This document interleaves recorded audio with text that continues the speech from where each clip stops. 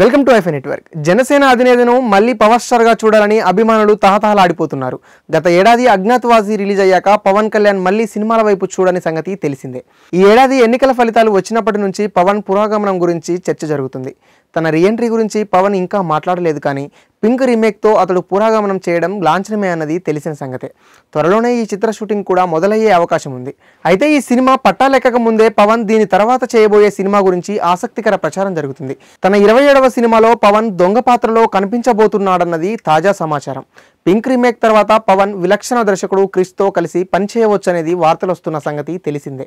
ఇటీవలే అది పవన్ కు వినిపించాడని, విన్న వెంటనే పవన్ గ్రీన్ సిగ్నల్ ఇచ్చాడని అంటున్నారు. ఈ సినిమాలో పవన్ దొంగగా కనిపించబోతున్నట్లు టాక్. అయితే రీఎంట్రీలో సామాజిక అంశాలున్న సినిమాలే చేయాలనుకుంటున్నాడని వార్తలు రాగా, ఇలా దొంగ క్యారెక్టర్ చేస్తాడా అన్నది డౌట్. అయితే క్రిష్ ఏ కథను ఎంచుకున్నా దాని నుంచి ఎంతో కొంత మంచి చెప్పే ప్రయత్నమే చేస్తాడు కాబట్టి ఆందోళన అవసరం లేకపోవచ్చు. ఈ ప్రచారం నిజమైతే మాత్రం పవన్ చేయబోయే తొలి చారిత్రాత్మక నేపథ్యం ఉన్న సినిమా ఇదే అవుతుంది.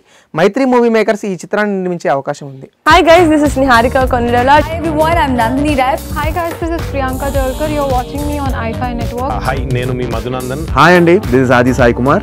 Hi, this is Mishti Chakravarti. Hi, నేను మీ సందీప్ కిషన్. హాయ్, నేను మీ Saptagiri. Do subscribe to iFi Network. Please do subscribe to i5 Network. Please subscribe to ఐఫై network. Please subscribe To i5 Network.